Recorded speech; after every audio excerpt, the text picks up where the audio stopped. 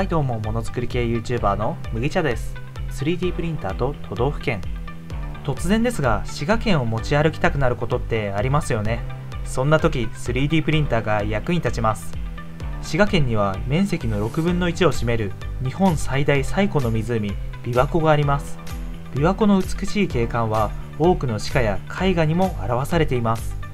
他にも比叡山延暦寺や白髭神社などなど多くの観光地で有名です。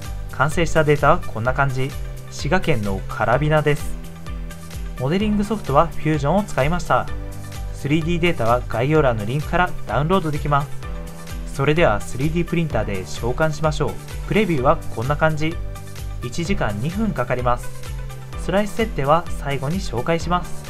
3D プリンターは FLASHFORGE Creator3 です。召喚中はこんな感じ。耐久性が欲しかったのと、ちょうどプリンターにセットしてたので PC-ABS フィラメントを使いました。 1kg7500 円でかなりコスパがいいです。耐熱温度が135度なのもいい点ですね。召喚が終わりました。先週の長崎県みたいにいい感じに設計しているので、力を加えると動くようになります。オーブンでアニーリングしていきます。今回のフィラメントは90度で2時間処理します。このオーブンはアニーリング用に買ったんですけど、調理用にもう1台欲しいですね。はい、完成しました。それでは実際に使ってみましょう。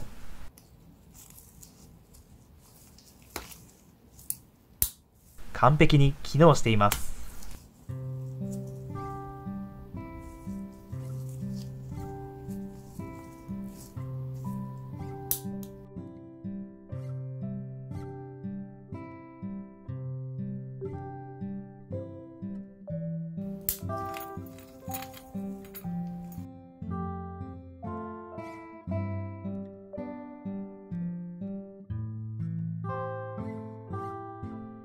はい、今回は滋賀県を持ち歩くために 3D プリンターを使ってカラビナにしてみました。普通のカラビナに比べたらマジで使いにくいんですけど、お土産屋さんで売ってたら思わず買っちゃいそうじゃないですか。ちなみに今回の滋賀県カラビナは概要欄のリンクから購入できます。気になる方は確認お願いします。動画ご視聴ありがとうございました。他にもいろいろ作っていますので、気になる方は見てください。それでは次の動画でお会いしましょう。またね。